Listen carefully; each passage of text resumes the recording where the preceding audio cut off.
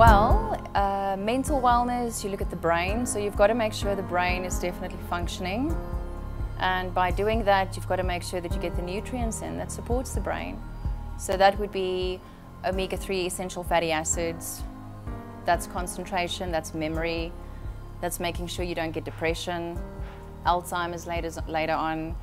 You know, you've got to make sure that you've got all the amino acids in place. And again, you look at food, you know, that's where we're supposed to be getting it from.